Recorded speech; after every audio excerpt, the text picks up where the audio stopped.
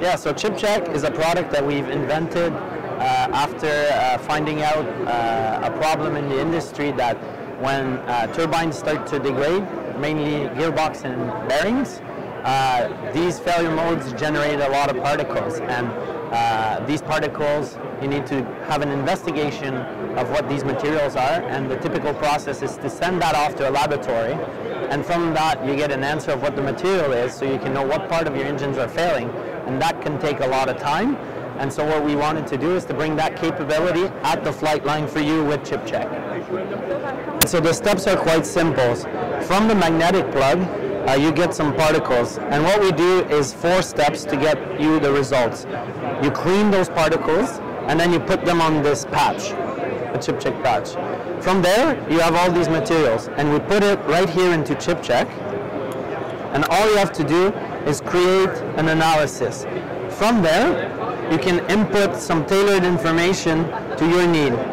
You can track it by serial number, you can say where you collected these particles, and you can say the reason for this analysis. All of this data is tailored to your needs and can be implemented in your system so that you can keep history.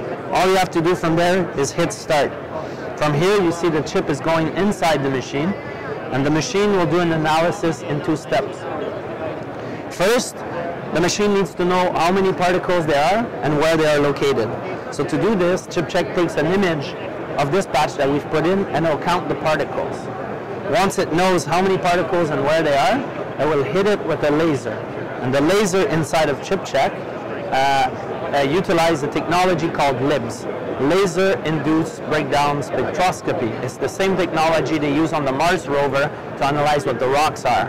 And for now, as you can see, ChipCHECK is doing this analysis right now. You can see all the chips, it found them. Right now there's 7, and now the result's already done. So what typically would take you 3 days took me just 4 minutes in 4 little steps. From there, you can see that we found some silver, some ferrous material, and some M50, which would result into a grounding of your aircraft. So you can know that within minutes at the flight line. Once the unit ejects the result, you can come here and see the report. And all that report was generated automatically. No need for an admin people to do some clerk work. And then from there, you see all the results, you see the size. And so you go into your maintenance manual to know what action you need to take from those results. All of this is stored so that you can have traceability and show your FSRs and OEM what is happening with the engine in the field.